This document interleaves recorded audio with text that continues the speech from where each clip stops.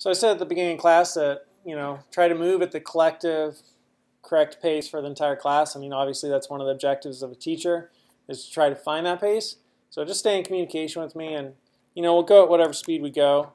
And when you guys need to actually practice something hands-on, please, just like you did today, speak up, and we'll take a break from this. And as we get more into this, hopefully we'll get more like, here's the new chunk, now let's do it in the class. But we're just laying a lot of foundation, and really everything that I'm showing you right here is like an introduction to programming, like a whole semester class.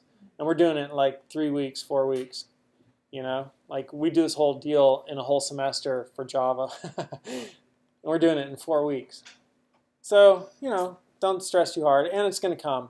You're going to have a little of that experience at week 6, like, oh, I totally get all that week 3 stuff. So let's look at constants, iotas, memory addresses, and pointers. And that'll be like what we leave on. And because we were just using memory addresses.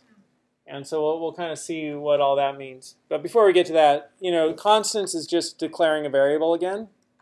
So this is how you declare a constant. And in programming, you use a constant for something that you want to remain constant. You don't want to change. Once you declare a constant, you can't change the constant. So a constant could be like tax rate, right? You have to actually go in and physically change the value in the program and then recompile it for it to have a different rate. It's not going to change when it's running. So that'd be a constant. Death and taxes, right? Those are constant. The meaning of life is constant. Keeping your P's and Q's in order. I thought that was a kind of clever program, sorry. And here's just an interesting thing you might see. And so I'm not going to spend really much time on it, nor do I think it's all that important. But they have this concept of a constant which can increment. And so here we have a constant, and you say it's an iota. And then every time you redeclare it or define another iota, it goes up 1 in value. And so that would print 0, 1, 2, those constants ABC. And so constants that go up a certain value. And because you have something that increments, by 1, you could also declare it this way, 0, 1, 2. And you could do a couple, and every time it hits a new constant, it resets. Right? So just reset, 0, 1, 2, ABC, and then DEF are 0, 1, 2. But then you could do things, and this talks about how you read that in the language spec. And then this is where you would kind of like, hey, I want my numbers not to be 1s and 2s, but 10s and 20s. Well, that's cool. And I threw away the first one. I don't need 0. And then you could do this crazy stuff where that little chunk of code right there will start to create all of my kilobytes, megabytes, gigabytes, terabytes, and it'll just be a constant that I could reference. I know that's kind of nuts. It's right out of the Golang documentation. And but anyhow, I thought it was kind of interesting. So when you print that out, you can see the binary and the decimal representation of kilobytes and megabytes. How many bytes are in each one, right? And binary, how you write that in binary. I guess binary be how many binary digits. Interesting.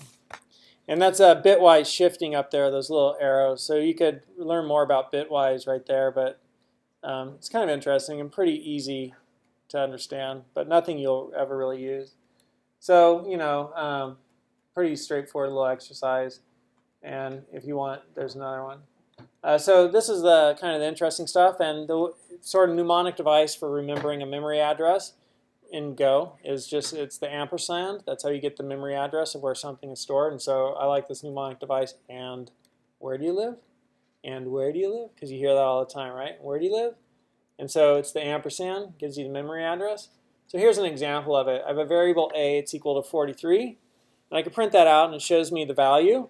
Or I could put an ampersand in front of the a and it shows me the address where that value is stored. And so that's the actual memory address.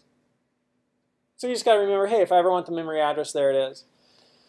And that's really helpful because, so here's an exercise where you could try that at home before Thursday. And that's useful because we could use that memory address, and we've already seen how we used it with scan, right? Like, okay, put it into this location. Whatever the user entered, put in that location. Okay, so that's the way Go works, and that's one of the ways you could use memory addresses.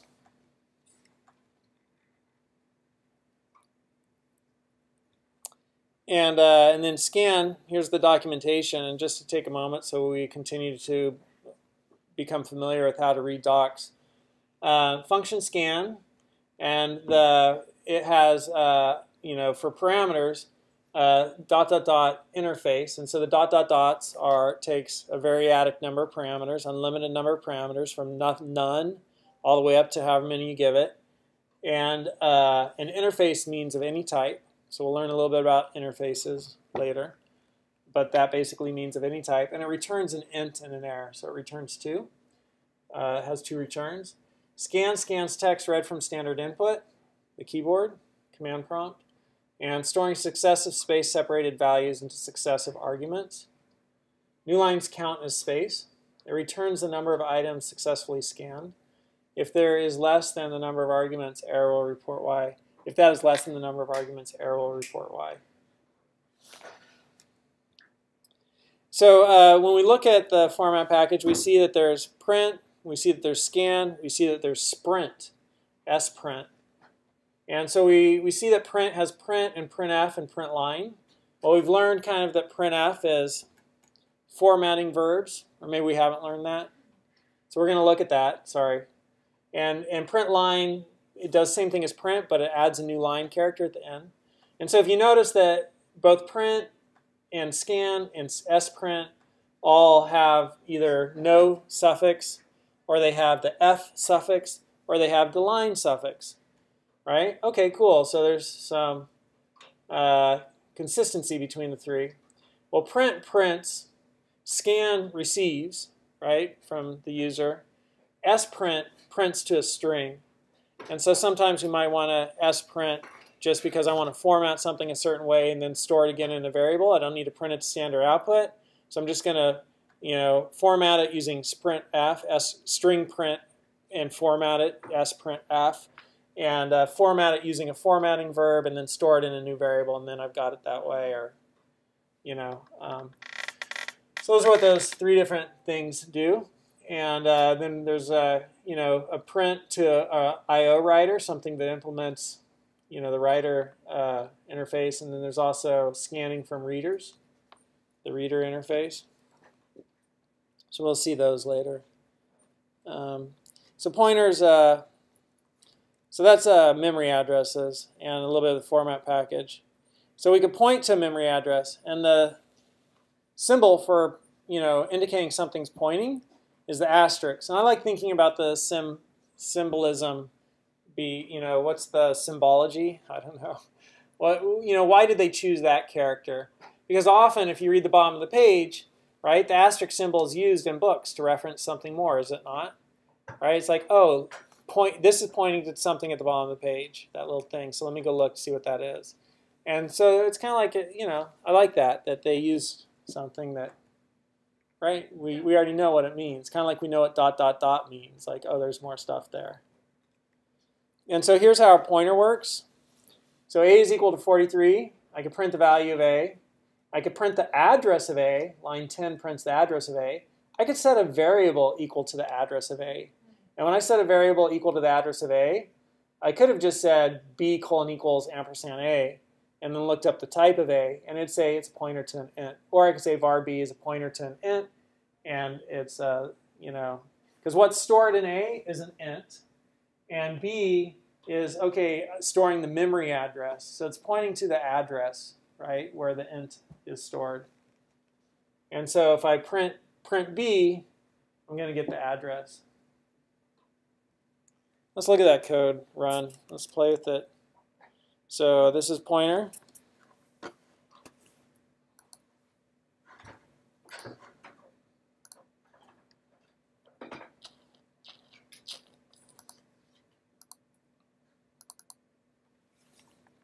There's the code. So first of all, let's just see this run. And CD 08 01. Oops, pointer. So I printed the value, I printed the address, and then I printed the address. So that bottom one is that last line there. This line right there did that. Right there. I could have also maybe done it this way, so let me just copy that and comment this out. And said B colon equals. Does that run? There we go. And then maybe I could have done this instead. I could have said reflect.type of. And so reflect is a package that will show me the type. What's the type of B? It's a pointer to an int. Right? Go over there and get it. Huh? It says Yeah. Go over there and get it. Yeah. There it is. Yeah, it's I've got the address of where an int is stored. Or however, yeah, that's another way of saying it.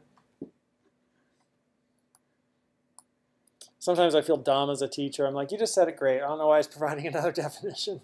Cool, you got it. So,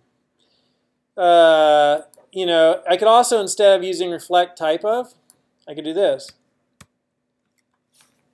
%t and print f. And so %t is the formatting verb, and I'm using print format, and %t gives me the type.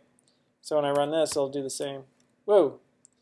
I've imported reflect, and I'm not using it. That's what that error said. And I should probably drop a new line escape character there, /n for new line, and now it'll show up on separate lines. There we go, pointer to an int.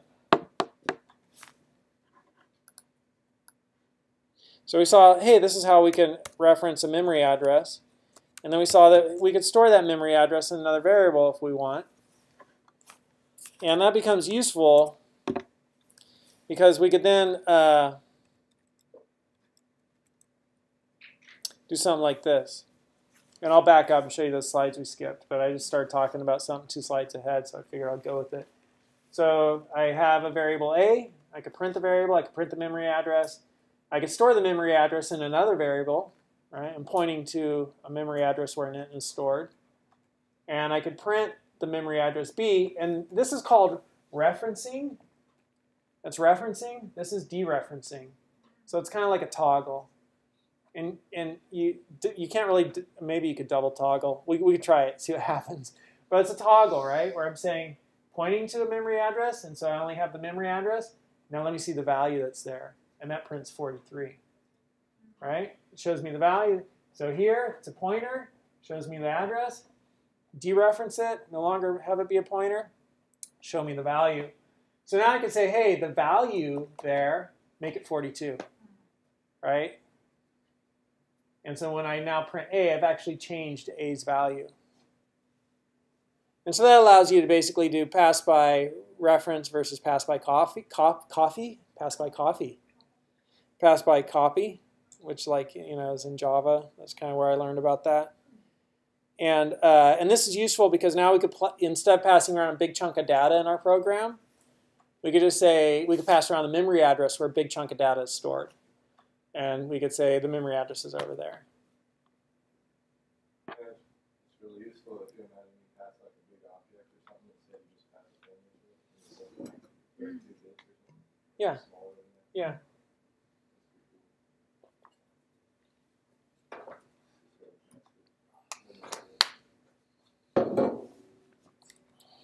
So the couple of things I skipped over, like that's invalid. I'm trying to say C is an int and it's actually an address. So it'd be a pointer to an int, right? And basically 12 is the correct way. 15 is exactly the same, but it's not a pointer to an int.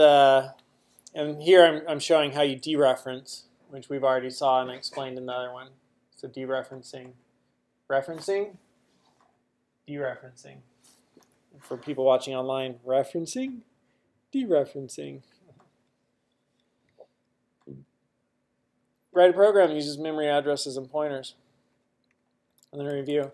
All right, so we got a few minutes left.